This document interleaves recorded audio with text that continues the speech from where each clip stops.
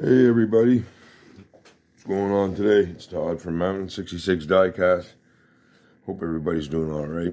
Anyway, it's our long weekend here. It's our Canada Day here. So anyway, I'm off for 4 days. So yay!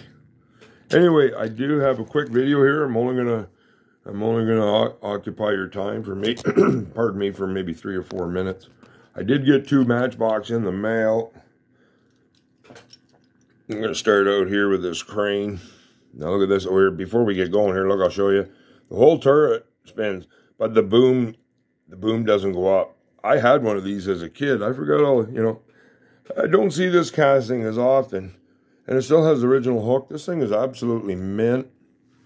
We'll let that go spinning around there on the Frisbee here. It's only 2 vehicles, so these guys can get a little bit of more time than, say, in a normal video but anyway, also too, on a side note, kind of stoked tonight. My wife and I, we are going to a concert, going to see the Doobie Brothers tonight, so it's going to be awesome.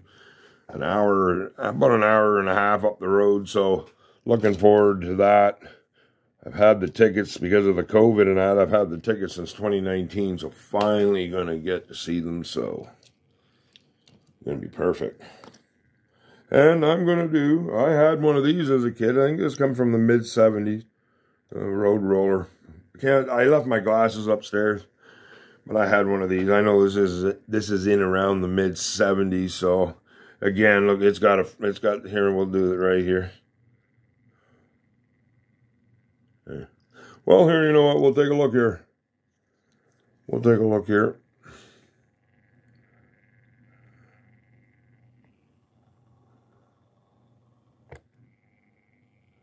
Yeah. Anyway, a nice shape though, as you can see. Right? Nice shape. So, let that go around. So yeah, I am stoked about that.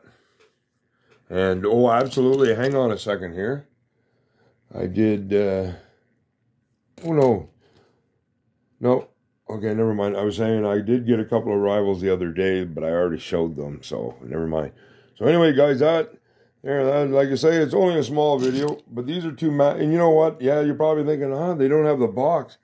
No, I got these from a guy here in Canada. Look, these things haven't been played with. This original hook, so I got this for 9. I got this for 9. I got that for 11, so I'm happy about that. That's where this thing is mint.